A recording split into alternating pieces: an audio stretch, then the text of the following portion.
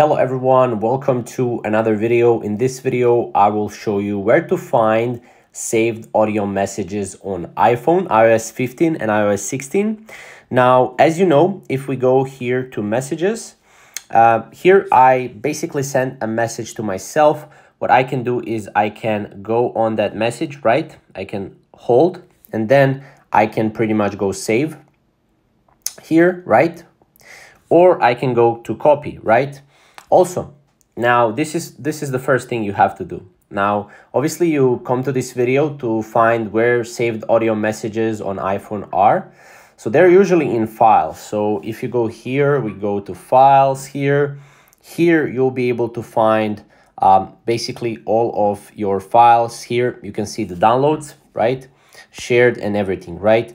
Now, let's say we want to save audio message, right? How do we do that, right? So we can do it by that. As I said, you can go and just save, or you can go here and copy, and then you can go to the file here, and then you can go here, tap, hold, and then paste. And here you will have the audio message, right?